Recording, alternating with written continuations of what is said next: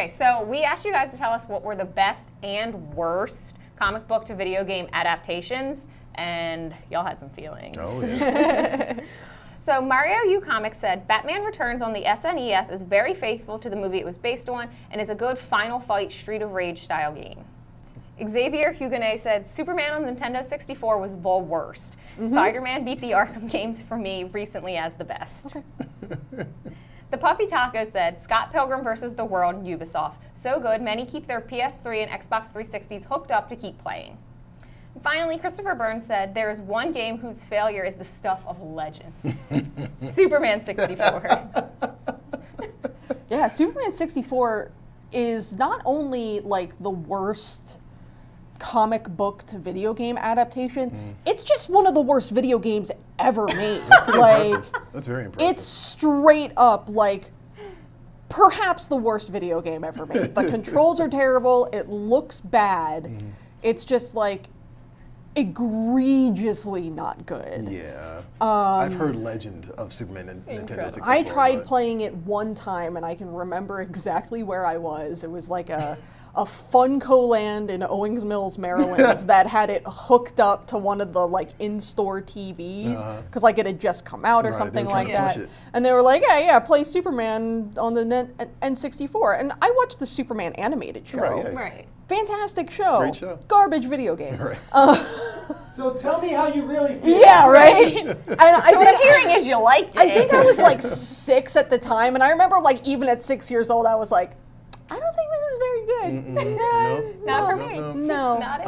One of the comments like actually provided like a screen of the actual video game. And it's like, chunky. Yeah, it's very chunky. It's very chunky. No, it's chunky even by N64 standards. Oh yeah, for sure. Actually, it's hilarious because the video that they posted was Superman flying, and then he lands, but he lands in the ocean, and then a meter begins to like dwindle because he's underwater. I'm like, why would Superman ever drown? Because video game mechanics. Well, I mean, but at the same time, it's like... Why was there a meteor underwater? What? Who? Did you just say there was a meteor? A meter. Underwater? Like an oxygen meter. I heard meteor, and I was like, I'm very lost now. That would actually make more sense. I mean, I understand that's like the basic game mechanics of the day, but like at the same time, it's like a little strange. Yeah. Best video game adaptation. Spider-Man PS4. Okay. Wow. Yeah, really without any hesitation. Yeah, it nailed every aspect of what you want out of like a comic book video game, particularly for Spider-Man and specifically because Spider-Man's had dozens upon dozens of video games made from his lore and from the movies and whatnot, many of which have been quite good. The PS4 exclusive Spider-Man that came out, I guess, in 2018. Yeah, wasn't it? Yeah, God, like the web slinging mechanics are super fun. The side quests are good, the battle is fun, you get into sort of like a groove where like you start hearing like about a crime and you're just like, cool, I'm on my way, and you go and you like beat up some dudes and you just like, move on.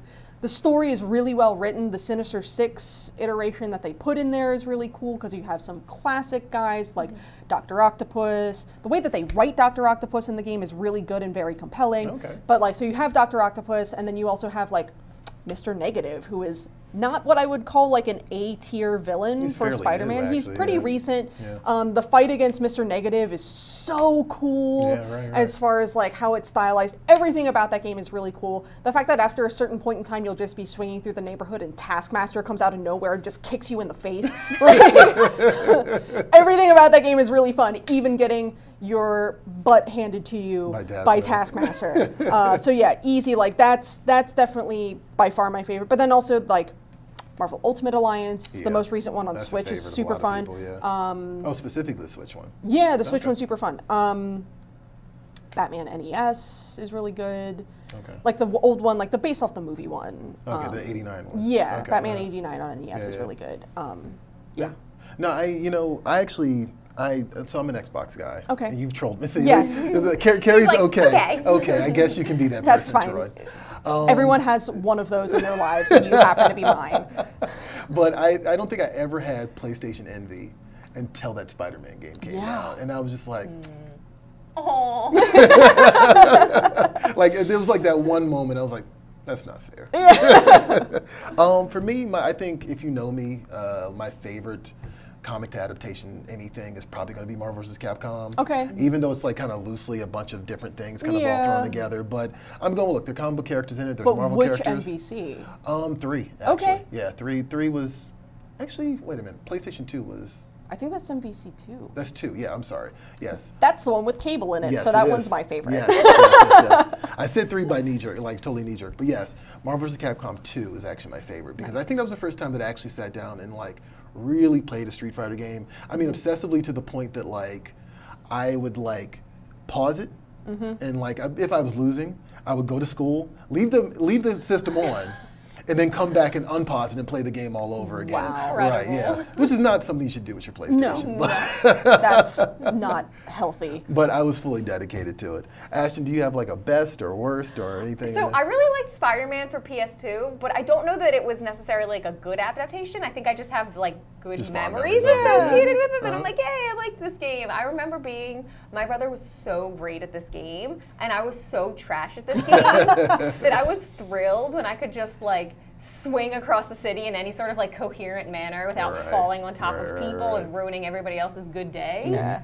So that would be my choice. Okay. I don't play a lot of like superhero games. I like sim games, which is fine. Yeah. You're interestingly enough, you're obsessed with Gears of War for some reason. I am. Like, you kept bringing this up last week. What was your thing about Gears of War? It was just like, so we were Xbox 2. You can punch me later, I guess. But we had played like a lot of Gears growing up, and I think Gears of War, as far as video games go, has a really great plot line, a really solid plot line that they follow all the way through all of their games, and they build on it in a way that is believable as far as that topic is, and their characters have actual like character arcs, and they develop their characters.